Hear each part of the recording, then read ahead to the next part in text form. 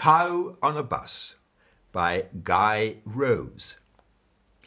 It's funny how the best days always start just like any other. The cow had stood in the same part of the same field for longer than she could remember. She liked watching the world outside her field, and every day at 10 o'clock the same wee bus came zooming along the road and over the rickety bridge at the edge of her fence. She always stopped chewing and stared. She always wondered where it went. One sunny day, by accident, the farmer left the gate open, and at the same time as usual the bus came along. She thought to herself, "This is my chance. I can finally find out where this bus goes every day." She stuck out her hoof. The bus stopped, the doors opened, and she hopped on. She was surprised to discover the seats were rather small, and there was only room for one meaty thigh. It had to do. She watched people get on and off, and always remembered to nod politely as they passed.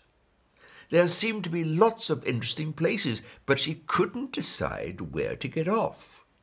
Eventually, she ended up back at her own field. The next day, she was better prepared and got off the bus outside the school. She watched as the children went in and stayed for playtime. She gave rides to all the children and became quite a celebrity. Everyone swarmed round trying to work out if she was white with black spots or black with white spots. She loved the school and didn't want to leave, but when the bus came at home time, she hopped back on and was home in time for milking.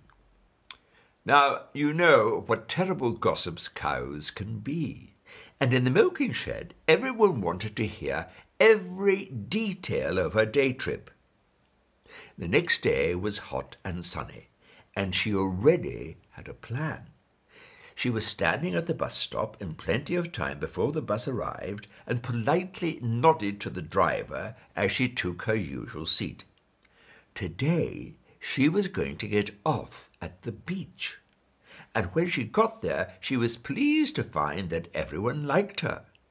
She sat and watched the donkey marching up and down the beach giving the children rides, but couldn't get any peace, as crowds of people kept bringing her ice cream, snacks, and treats.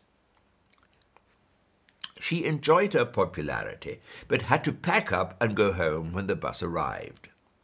That evening, in the milking shed, no one could contain their excitement, and everyone wanted to try on her Kiss Me Quick hat. The next morning dawned bright and breezy, and the bus trundled through the country lanes and over the bridge as usual. What a sight met the driver's eyes! There, at the bus stop, just outside the field, stood over 40 cows waiting for the bus. I'm afraid the driver didn't stop that day.